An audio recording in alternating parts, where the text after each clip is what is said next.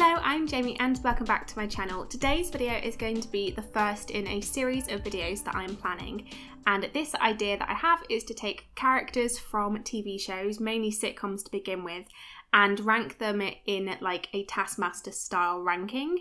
So I'll be going from 5th place to 1st place, and I'll be basing it on how I expect Greg would judge them and how well I think they do in certain challenges and tasks. The rules for this little series that I'm doing is that, again, like I said, I'll base it on how I think Greg will score the characters, and also as in Taskmaster it's 5 contestants. I'm going to be choosing 5 characters from the show. If there's a main cast of 5 people, then I'll just automatically use them. If, like Ghosts for this first video that I'm doing, there are more than 5 main characters, I am going to randomly select 5 of them and then use everybody else in another video. So I did randomly select 5 characters. To make things a bit easier, I chose 10 characters from Ghosts. So the only ghost that I would say was like kind of a main one that has been left out is Humphry. Apologies to Humphry, he often gets left out, and unfortunately he's been left out in this video as well. But I may do a future video with like some more minor characters in Ghosts as well. But yeah, I wanted the main 10 characters to be involved in this series, and using a random wheel selector, the first characters that I'm going to pit against each other Taskmaster style are the Captain, Mary, Julian, Thomas and Robin. So the way the random selection worked out is I think that this first round is going to be like the characters are a lot stronger, I think, than in the second round of contestants. They will be split up into different videos, so I can kind of talk about each character a bit more in depth, so I don't feel kind of rushed. But yeah, I definitely think first round, from like looking at it briefly, is going to be the strongest set of contestants. So yeah, it's going to make it a little bit more difficult. As this first episode of the series involves ghosts, I'm going to make the decision to treat them as if like they're human, because if they're competing against Alison and Mike, like they can't be as involved in tasks as Alison and Mike can if they're ghosts.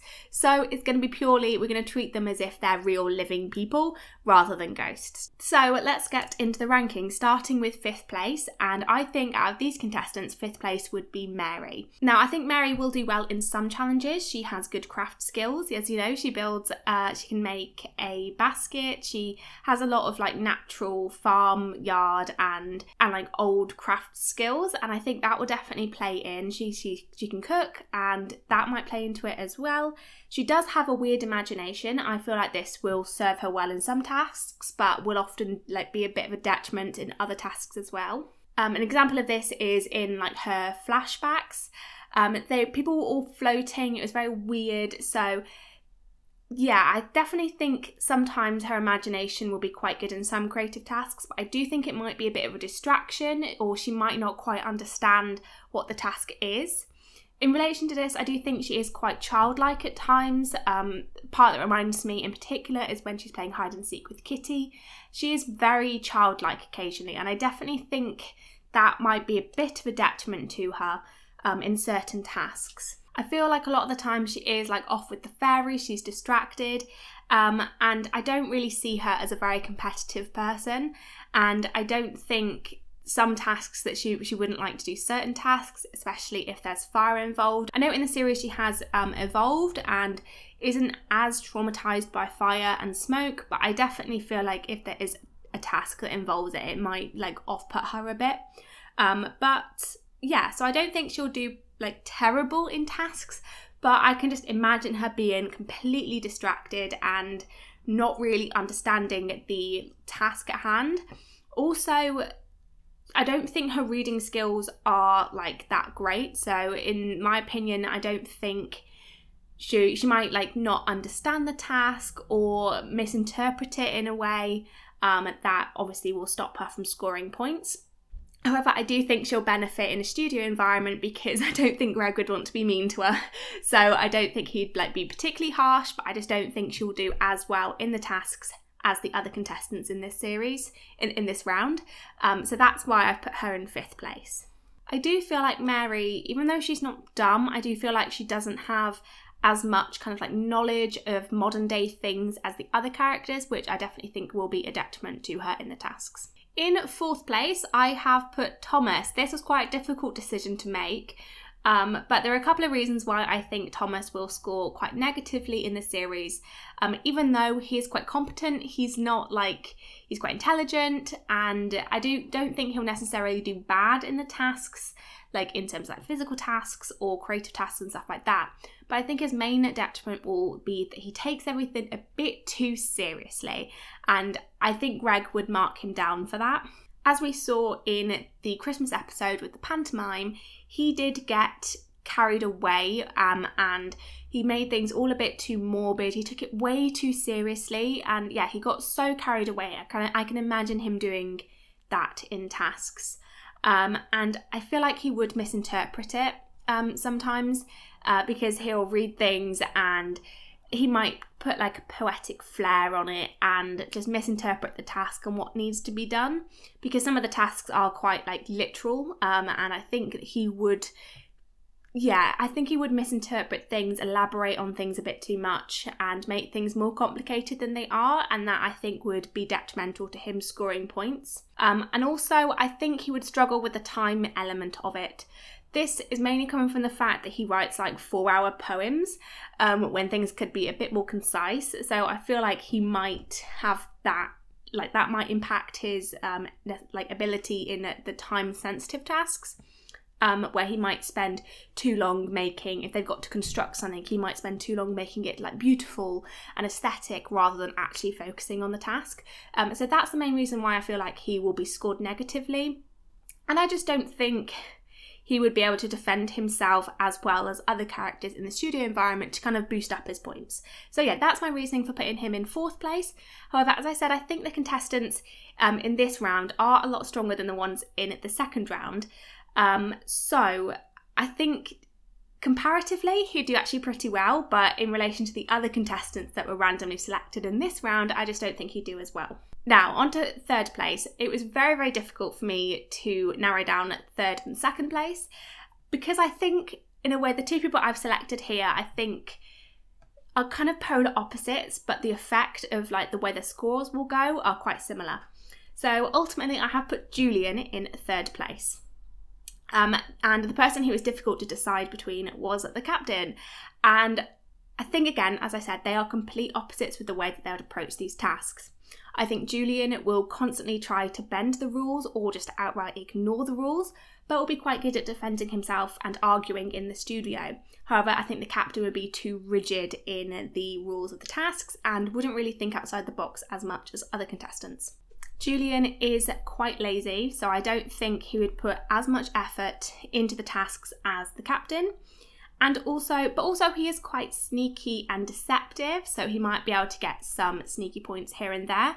But overall, I think his desire to cheat on the tasks would be very strong, and he would cheat a lot. And also, I think he would try to bribe his way. And we've seen Greg's rulings on trying to bribe. Sometimes he does let people get away with it, but I think Julian would push him too far and he wouldn't accept Julian's bribes. Alex might, but as we saw with Al Murray did spend a ton of money on the show, and I think Julian would do that to the extreme. There'd be just so much cheating and so much attempt at bribery that I think Greg would score him down. But I do think he does have a really good tendency to bluff his way through things, and I think that would get him more points than Thomas, which is why I think he's really good at placed in the middle. In addition to this, he is quite smart. He is a smart person and he can be quite determined at times. So yeah, that's why I think he's really, really suited for 3rd place. So this means that I've put the captain in 2nd place. As I said, I think that he will follow the rules very well. I don't think we'll see the captain cheat very much at all.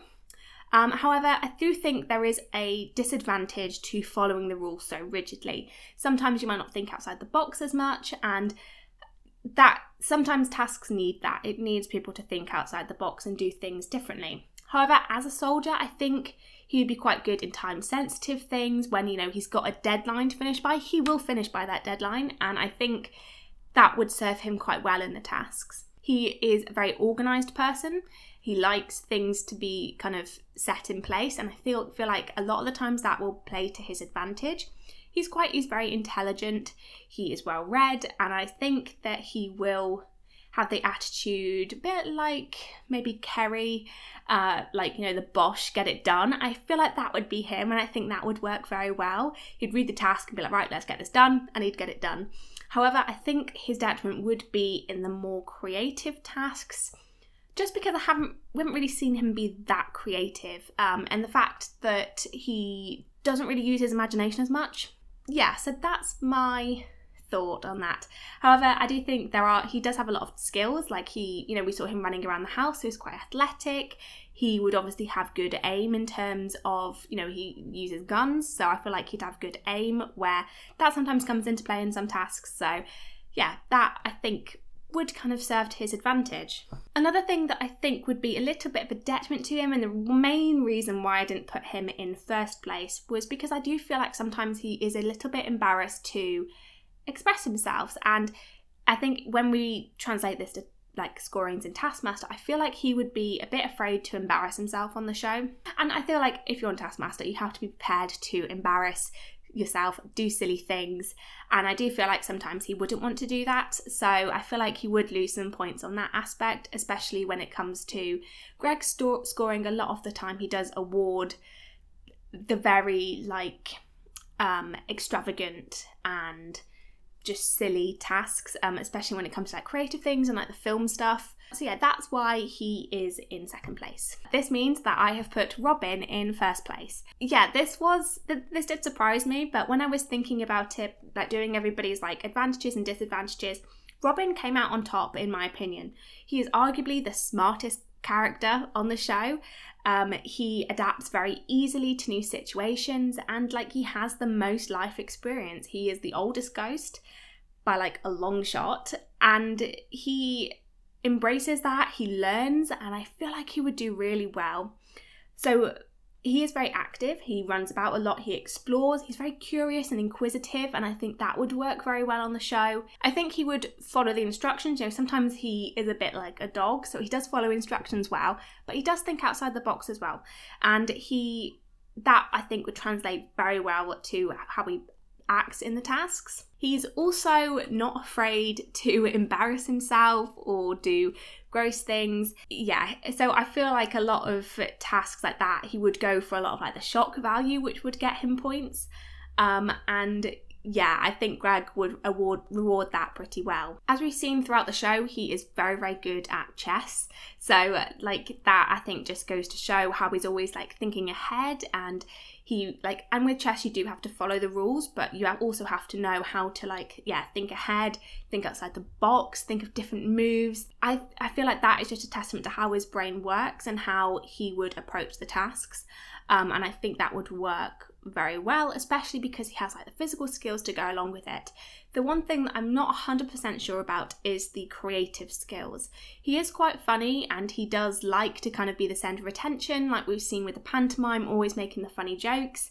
So in that aspect, I think he'd be quite good. I think he does have quite a good imagination, but I'm not really sure about like drawing or art or things like that. I'm not sure how well that would play out. And in terms of like reading as well, I'm not sure how good his like reading and writing skills are. If there's like a task, like a script writing task or something like that, I just don't know how well he would do at that. So that is his main detriment in my opinion. But overall, I think he's definitely the strongest contestant. And I think also as well, he'd be a fan favourite, he'd be good in the studio, which I think is always good for getting like bonus points. And he wouldn't be afraid to get Alex involved as well, to like kind of like torture him, whereas like the captain I think would be a bit embarrassed to get a bit close to Alex. Maybe, I don't know, but yeah, I feel like he wouldn't be afraid. He would do anything, and I think he would get the points for doing that as well. So that is my rankings of these 5 characters in Taskmaster. As I said, I'm going to do a part 2 where I rank the other characters, the remaining ones, which are Mike, Alison, Fanny, Kitty and Pat.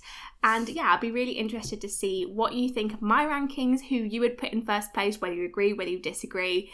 And yeah, I hope you really enjoyed this. It's a different video to what I've done, but I really liked this idea that I had, so I want to do it with a bunch of different shows as well. So if you have any shows that you would like me to kind of put in Taskmaster to talk about how well I think the characters would do in Taskmaster, then please let me know down in the comments.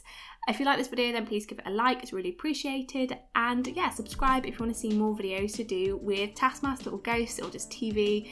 I'll have some more videos out for you soon. Thank you very much for watching. Bye!